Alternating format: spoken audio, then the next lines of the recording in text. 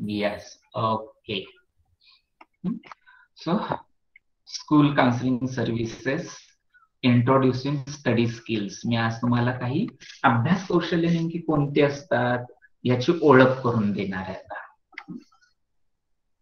List of study skills ही आहे list अभ्यास कौशल्यांची. Okay.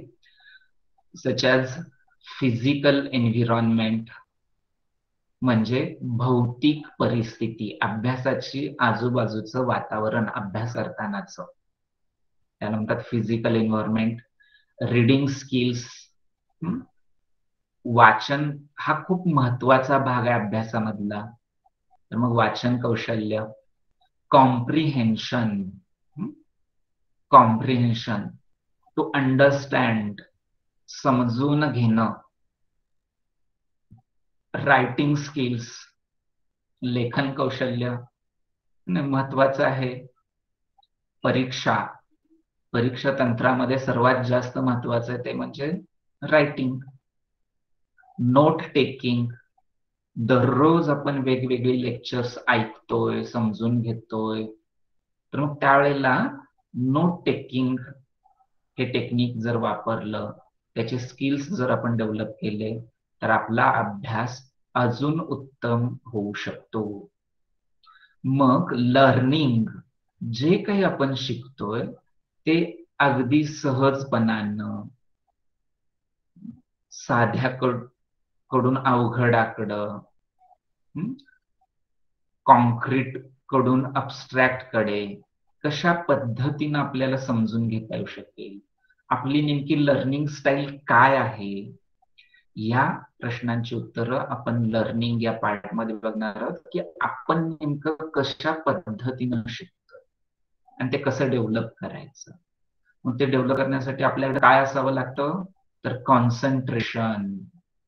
How to develop concentration, time management, वेळेचं नियोजन कसं करावं, सेल्फ मोटिवेशन. सगळं छान आहे, पण आतून अभ्यास करण्याची प्रेरणाच नसेल, स्वयंप्रेरणा असं म्हणतात, तर ती कशी निर्माण करायची. गोल मॅपिंग, ध्येय निश्चिती.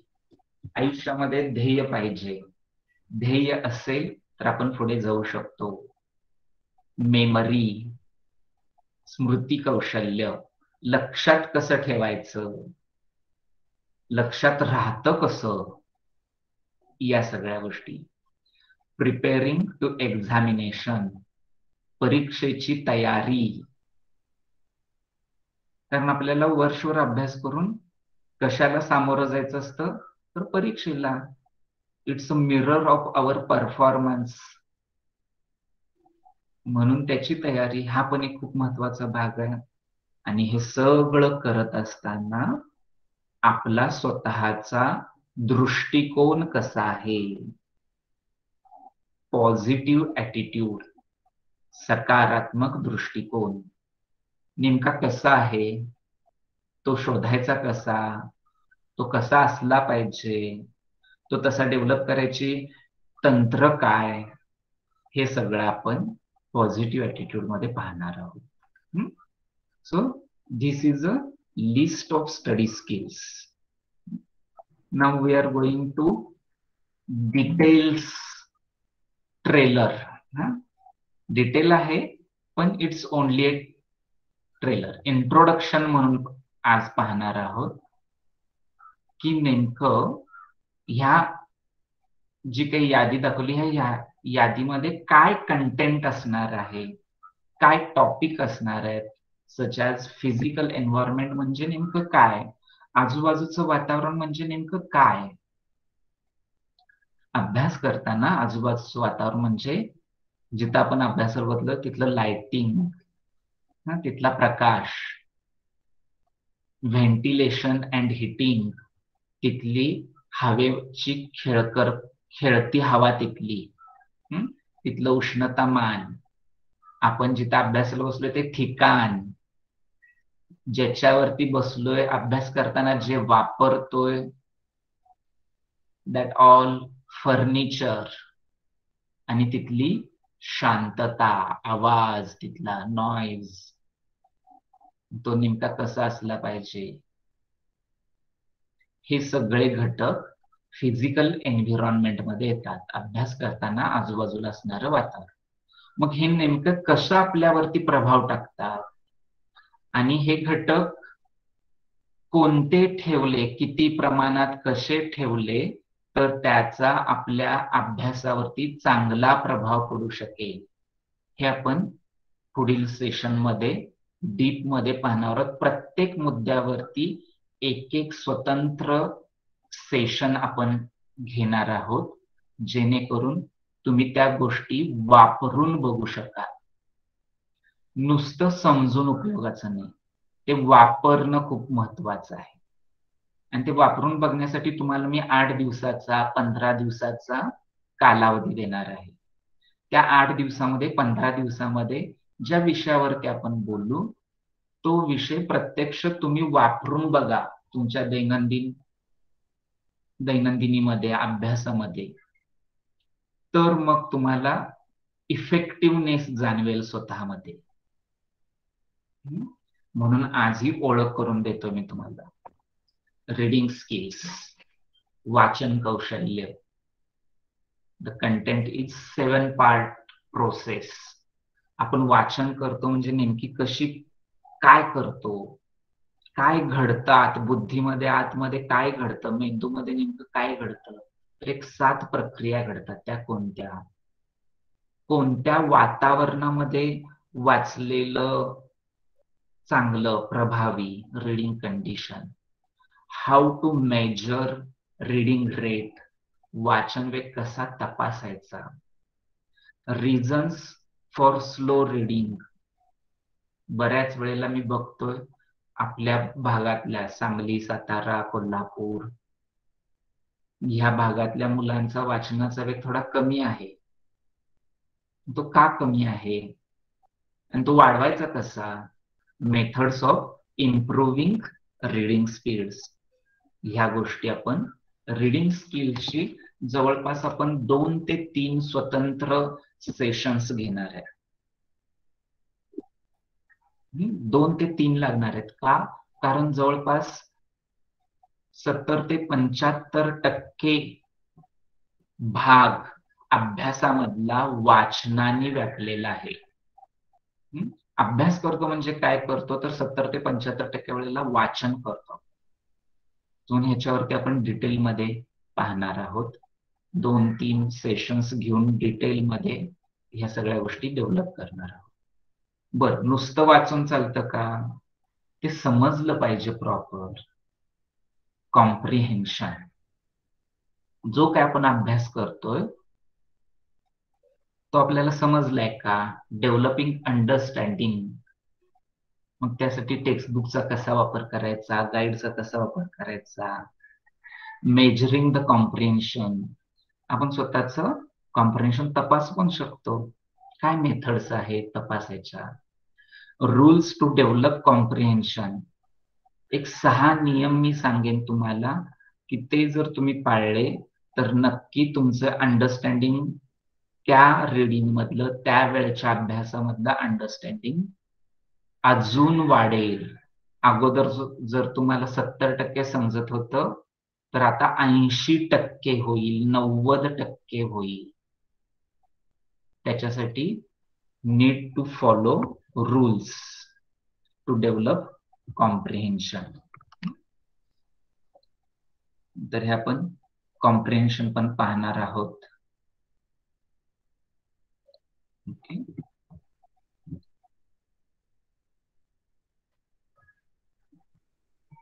रायटिंग स्किल्स, लेखन कौशल्य, मोटर स्किल डेव्हलपमेंट. लिहायचं म्हणजे आपल्याकडं मोटर स्किल असायला लागतं. मग ते मोटर स्किल्स म्हणजे काय, कारक कौशल्य म्हणजे काय. रीडिंग स्पीड आपल्याला मोजता येतो, तो मोजून पाहू आपण. टाइप्स ऑफ रायटिंग, लिखाणाचे वेगवेगळे माध्यम, हेतूनुसार. परीक्षेचं लिखाण वेगळं असेल, नोट्सच्या वेळेचं लेखन वेगळं असेल, पत्र लेखन वेगळं असेल. So types of writing. Notes taking, हा रायटिंग मधलाच एक स्वतंत्र भाग आहे. नोट्स कशा घ्याव्यात, purpose for note taking, what to include in notes, notes मध्ये काय असावं काय नसावं. जसं की नोट्स मध्ये उदाहरणं आहे तशी लिहून टाकायची काही गरज नाही. मेन मुद्दा लिहिणं गरजेचं असतं, उदाहरणं आपण डेव्हलप करायची असतात. तर मग टाइप्स ऑफ नोट्स काय आहेत, आणि मग concept map and mind map.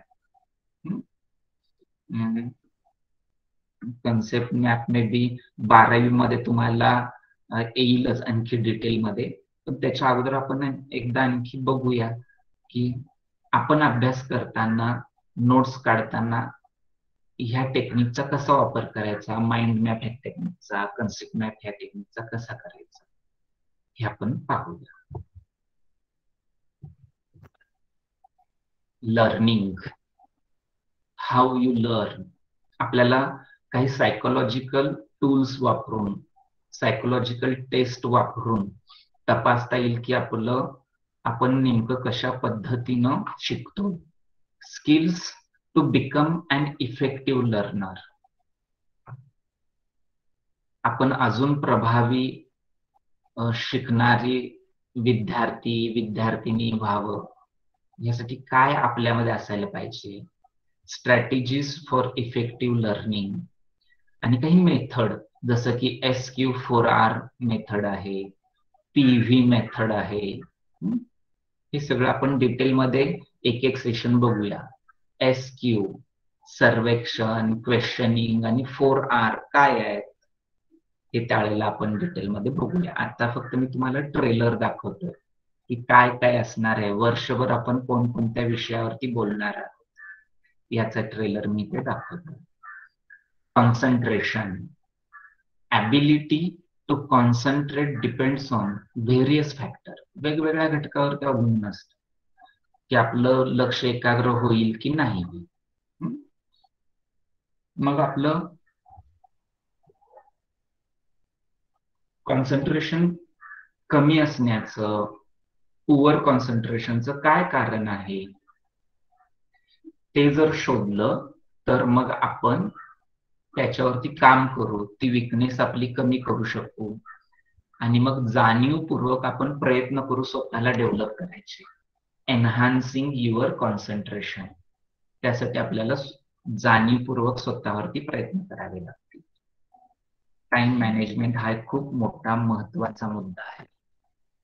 आता कोरोनामुळं शाळा चालू नाहीत, ऑनलाईन आपण शिक्षण घेतोय, जास्तीत जास्त वेळ आपण कुठे कुठे देतोय ते शोधणं. आयडेंटिफाईंग टाइम रॉबर्स, आपला वेळ जाणाऱ्या गोष्टी कुठल्या कुठल्या आहेत.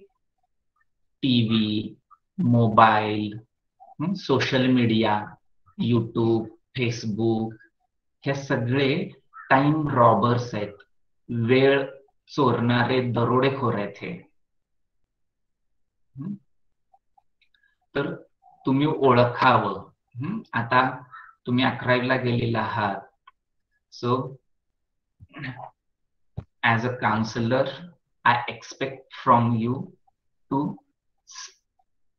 Self identify time robbers. तुमचं तुम्ही स्वतः ओळखायला सुरुवात करा की तुम्ही नेमका कुठं वेळ वाया घालवताय, तुमचा वेळ नेमकं कोण चोरतय. मग ते कळालं तर मग प्लॅनिंग करू शकाल, नियोजन करू शकाल की नेमकं मी ह्या वेळेचा उपयोग काय करणार, ह्या वेळेचा उपयोग काय करणार. Managing the urgency and importance, नेमकं आपण कशाला महत्व द्यायचं, अर्जंट काय, महत्वाचं काय, या सगळ्या गोष्टी आपण पाहणार आहोत. ओके. टाइम टेबल तयार करून घेणं, तो प्रत्येकाचं स्वतःच एक टाइम टेबल असणं अपेक्षित आहे आणि त्या टाइम टेबलला आपण आयडियली, प्रॅक्टिकली, दोन्हीपैकी जे जमेल ते फॉलो करणं खूप गरजेचं आहे. त्यासाठी म्हणून मी तुम्हाला नक्की मदत करेन या सेशनद्वारे. Self motivation, aware about on desires, स्वतःलाच कसं आपण मोटिवेट करायचं हे आपण पाहणार आहोत. स्वतःच्या इच्छा काय आहेत, आकांक्षा काय आहेत, स्वतःचे ध्येय काय आहेत हे पाहू आपण. आणि मग त्याच्यातून प्रेरणा घेऊन विशेषतः मग अभ्यासामधली प्रेरणा आपण कशी डेव्हलप करायची, सांगितल्यावरतीच अभ्यासाला बसायचं की आपल्याला वाटतंय म्हणून आपण अभ्यासाला बसायचं. स्टडी मोटिवेशन डेव्हलप करणं. गोल मॅपिंग, 5 Ds. 10वी मध्ये इथं जी मुलं होती त्यांच्याशी एकदा आपलं बोलणं झालं होतं. Determinant, dedication, discipline. So which these are giving a strength, आपली ताकद बनू शकतात हे DS. Steps to turn a dream into reality, अशा काही पायऱ्या की ज्याच्यातमुळं आपलं स्वप्न प्रत्यक्षात उतरेल. ध्येय म्हणजे काय, तर एक आपण स्वप्न पाहिलेलं ते प्रत्यक्षात उतरणं. तर त्याच्यासाठी काही पायऱ्या आहेत. गोल मस्ट बी स्मार्ट. गोल कसं पाहिजे, स्मार्ट पाहिजे. स्मार्ट पाहिजे म्हणजे काय, हुशार असलं पाहिजे ध्येय, चाणाक्ष असलं पाहिजे. S for specific, M for measurable, A for achievable, R for realistic and T for time bound. म्हणजे नेमकं काय, हे सगळं आपण डिटेलमध्ये गोल मॅपिंगच्या सेशन मध्ये नुसतं पाहणार नाही, तर आपण आपला स्वतःचा शॉर्ट टर्म गोल आणि लॉंग टर्म गोल आपण प्लॅन पण करणार आहोत. शॉर्ट टर्म गोल म्हणजे 1 वर्ष 2 वर्षाचं, आणि लॉंग टर्म गोल म्हणजे पुढच्या 5 ते 10 वर्षाचं ध्येय. पुढच्या 5 वर्षात मी कुठं असणार, पुढच्या 10 वर्षात मी नेमकं काय मिळवलेलं असणार, ह्याची आत्तापासून तयारी करा. विचाराच्या पातळीवरती प्लॅनिंग करायला सुरुवात करा. किमान विचार करायला तरी सुरुवात करा की पुढच्या 5 वर्षात मी काय मिळवलेलं असेल, मी कुठं असेल. आणि मग ते प्रत्यक्षामध्ये घडण्यासाठी काही निसर्ग नियम आहेत. त्या निसर्ग नियमांचा वापर करून आपण कसं आपल्या स्वप्नाला सत्यात उतरवायचं हे आपण पाहू. मेमरी सगळ्यांचा खूप जिव्हाळ्याचा विषय, की बाबा नेमकं परीक्षेमध्ये अचूक पद्धतीनं कसं आठवायचं. अभ्यास तर करतोच आपण, पण परीक्षेमध्ये तो आठवला पाहिजे. योग्य वेळेला आपल्याला तो रिकॉल झालं पाहिजे, रिकॉग्निशन झालं पाहिजे. त्यासाठी आपण टाइप्स ऑफ मेमरी समजून घेऊया. आपली स्मृती अभ्यासावरती अवलंबून असते. आपण नेमका कसा अभ्यास करतो, त्याचा आणि लक्षात ठेवण्याचा काय संबंध आहे हे आपण पाहूया. आणि काही टेक्निक्स तुम्हाला मी देऊ करेन. त्या टेक्निक्सचा वापर करून तुम्ही अभ्यासाला सुरुवात केली तर स्मार्ट वर्क तुम्ही करू शकाल. डॉंकी वर्क करण्यापेक्षा बऱ्याच वेळेला हार्ड वर्क म्हणत आपण डॉंकी वर्क करतो, गाढव काम करतो. पण तसं न होता स्मार्ट वर्क करायचं असेल तर हे मेमरी टेक्निक्स वापरल्या तर निश्चितपणानं कमी वेळेमध्ये जास्तीत जास्त अचूक पद्धतीनं आपण अभ्यास करू शकतो. परीक्षेला उपयोगी पडणार. परीक्षेची तयारी नेमकी कधीपासून तयार केली पाहिजे, परीक्षा नेमक्या कुठल्या प्रकारच्या असतात, आपण कशी तयारी केली पाहिजे. कालावधीनुसार जस्ट बिफोर द एक्झाम, परीक्षेच्या अगोदर नेमकी आपण आपली मानसिकता कशी ठेवली पाहिजे. ड्युरिंग द एक्झाम, पेपर सोडवताना आपण नेमक्या काय डूज अँड डोंट्स वापरले पाहिजे. पेपर संपल्यानंतर नेमका आपण कशा पद्धतीनं, कुठल्या विचारानं, कुठल्या दृष्टिकोनानं आत्मिक समाधानानं राहिलं पाहिजे. ह्या गोष्टींच्या टिप्स तुम्हाला दिल्या जातील. आणि परफॉर्मन्स प्रॉब्लेम्स इन एक्झाम, काही वेळेला काही मुलांना, सगळ्यांना नाही हं, पण काही वेळेला काही मुलांना परीक्षेमध्ये काही प्रॉब्लेम्स येतात, परफॉर्मन्स प्रॉब्लेम्स. नेमकं काय होतं, छोट्या छोट्या गोष्टी, मेमरी ब्लॉक होते, पॅनिक अटॅक येतात, हात दुखायला लागतात नेमकं परीक्षेमध्ये. तर मग त्याला ओव्हरकम कसं करायचं, हे आपण प्रिपेअरिंग टू एक्झामिनेशन या सेशनमध्ये पाहणार आहोत. जसं मी मगाशी म्हटलं, हे सगळं करत असताना नेमका आपला ॲटिट्यूड आपण कसा ठेवला पाहिजे, तो स्वतःकडे कसा ॲटिट्यूड ठेवला पाहिजे, अभ्यासाप्रती आपला अप्रोच कसा असला पाहिजे, ह्या सगळ्या गोष्टी आपण पाहणार आहोत आणि तो पॉझिटिव्ह असला पाहिजे. मग नेमका पॉझिटिव्ह ॲटिट्यूड म्हणजे काय नेमकं आणि तो डेव्हलप करण्याचे काय मार्ग आहेत, हा खूप महत्वाचा भाग आहे. रडत-खडत आयुष्य जगण्यापेक्षा, रडत-खडत अभ्यास करण्यापेक्षा आनंदी आणि समाधानाने कसं करता येऊ शकेल त्या गोष्टी आणि मग त्याचा फायदा काय होतो आपल्यावरती, हा पॉझिटिव्ह ॲटिट्यूड सगळ्याचं मूळ आहे. जर आपला ॲटिट्यूड पॉझिटिव्ह असेल तर नक्की आपण असाध्य ते साध्य करू शकतो. There is nothing impossible. कोणती गोष्ट असाध्य नाहीये, आपण साध्य करू शकतो. फक्त आपला अप्रोच, आपला दृष्टिकोन योग्य पाहिजे, आपली विचारांची दिशा योग्य पाहिजे. त्यासाठी म्हणून आपण स्वतःचा ॲटिट्यूड डेव्हलप करण्यावरती या 11वीच्या वर्षामध्ये 100% प्रयत्न करणार आहोत. ठीक आहे. So thank you. ह्या सगळ्या गोष्टींच्या बद्दल आणि मगाशी जसं बोललो लाईफ स्किल्स बद्दल, आयुष्य जगताना इतरही काही गोष्टी आहेत त्याच्याबद्दलही जर काही अडचणी आल्या, then feel free to contact your counselor and I am your counselor from JNV Kolhapur. माझा नंबर इथे आहे, ग्रुपवरती पण आहे. माझा मोबाईल नंबर सेव्ह करून ठेवा. जेव्हा केव्हा तुम्हाला इमोशनली, मेंटली सपोर्टची गरज आहे, स्टडीमध्ये, कॉन्सन्ट्रेशनमध्ये, मेमरी टेक्निक्समध्ये हेल्पिंगची गरज आहे, गायडन्सची गरज आहे असं वाटेल, त्यावेळेला मला बिनदिक्कत फोन